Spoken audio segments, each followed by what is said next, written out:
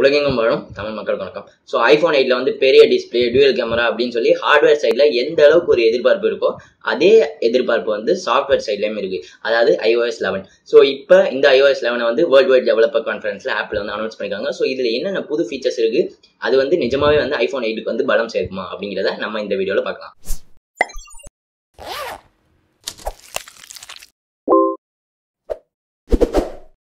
அனைத்து தொழில்நுட்ப தகவல்களையும் நம்ம மொழியில தெரிஞ்சுக்க நம்ம சேனலுக்கு சப்ஸ்கிரைப் பண்ணிட்டு பக்கத்துல இருக்கிற பெல் பட்டனையும் அழுத்திடுங்க.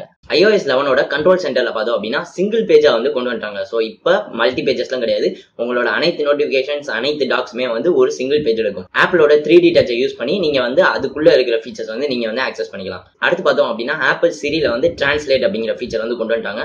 ஸோ இப்போதைக்கு வந்து இது வந்து தமிழ் மொழியை வந்து சப்போர்ட் பண்ணாது, ஒரு சில மொழிகள் வந்து சப்போர்ட் கொண்டு வந்திருக்காங்க. மேலும் பார்த்தோம் அப்படின்னா iOS 11 யூஸ் பண்ற டிவைசஸ் வந்து உங்கள்கிட்ட இருந்து கத்துக்கும் அப்படின்னு சொல்லியிருக்காங்க. ஸோ இப்படி உங்களோட பெர்ஃபார்மன்ஸ், உங்களோட டே டு டே ஆக்டிவிட்டிஸ் இப்படி எல்லாம் உங்கள்கிட்ட இருந்து கத்துக்கிட்டதை உங்களோட அக்ராஸ் ஆல் த ஆப்பிள் டிவைசஸ்ல வந்து சிங்க் பண்ணிடும் அப்படின்னு சொல்லியிருக்காங்க.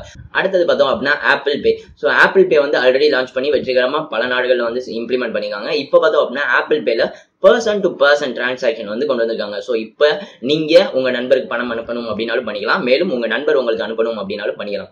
இதற்கு மேலும் ஒரு படியா போய் iMessagesல வந்து இதை வந்து டைரக்டா எம்பெட் பண்ணிருக்காங்க. ஸோ iMessages ஆப்புக்குள்ள இருந்தே வந்து நீங்க வந்து டைரக்டா வந்து பணம் செலுத்துறது, இல்ல உங்க நண்பர்கிட்ட இருந்து பணம் வாங்கிக்கிறது எல்லாமே வந்து பண்ணிக்கலாம். ஸோ iMessagesக்குமே வந்து இப்போ ஒரு சின்ன அப்கிரேட் வந்து இருக்கு. அது என்ன அப்படின்னு பாத்தீங்கன்னா, உங்களோட iMessages வந்து உங்களோட எல்லா ஆப்பிள் டிவைசஸ்லயுமே வந்து சிங்க் ஆயிடும் ஆட்டோமேட்டிக்கலி. ஸோ இப்போ நீங்க வந்து உங்களோட iMessage வந்து ஒரு ஐபோன்ல யூஸ் பண்ணிட்டு இருக்கீங்க அப்படின்னா, இப்ப ஜஸ்ட் உங்களோட ஐபேட்ல இல்ல மேக்புக்ல வந்து லாகின் பண்ணீங்க அப்படின்னா டைரக்டா அதோட தொடர்ச்சியா நீங்க வந்து ஆக்சஸ் பண்ணிக்கலாம். அடுத்து பார்த்தோம் அப்படின்னா அவங்களோட போட்டோ ஆப், அதாவது கேலரி ஆப்ல வந்து பல மாற்றங்கள் வந்து கொண்டு வந்திருக்காங்க.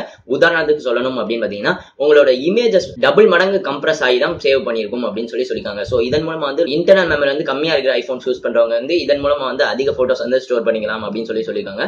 மேலும் பார்த்தோம் அப்படின்னா ஆப்பிள் போட்டோஸ் ஆப்போட எடிட்டிங்ல வந்து பல மாற்றங்கள் வந்து கொண்டு வந்திருக்காங்க. ஸோ இதன் மூலமா வந்து ப்ரொஃபஷனலான எடிட்டிங் எல்லாமே வந்து ஆப்பிளோட போட்டோஸ் ஆப்லயே பண்ணிக்கலாம் அப்படின்னு சொல்லியிருக்காங்க. அடுத்து பார்த்தோம் அப்படின்னா மேப்ஸ். ஸோ ஆப்பிள் மேப்ஸ்ல வந்து இப்ப பார்த்தோம் அப்படின்னா இண்டோருக்கான மேப்ஸுமே வந்து சப்போர்ட் வந்து கொண்டு வந்திருக்காங்க. ஸோ இது ஒரு சில நாடுகள்ல வந்து இப்போதைக்கு வந்து இம்ப்ளிமெண்ட் பண்ண போறாங்க.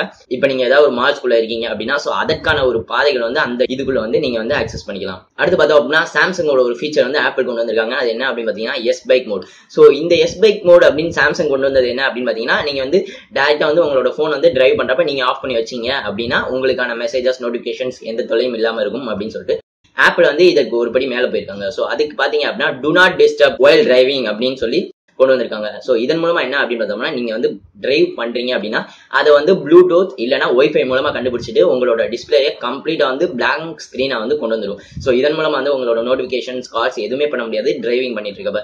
இது வந்து பலருக்குமே வந்து ஒரு பலனளிக்கிற ஃபீச்சர் அப்படின்னு நான் நினைக்கிறேன்.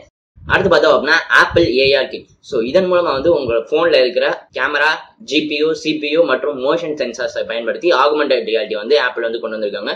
ஸோ இந்த ஃபீச்சர் மூலமா ஆகுமெண்டட் ரியாலிட்டி ஃபீச்சர் வந்து உங்களோட ஐபோன்ஸ் மற்றும் ஐபேட்ஸ் மூலமாவே நீங்க வந்து எக்ஸ்பீரியன்ஸ் பண்ணிக்கலாம் அப்படின்னு சொல்லியிருக்காங்க.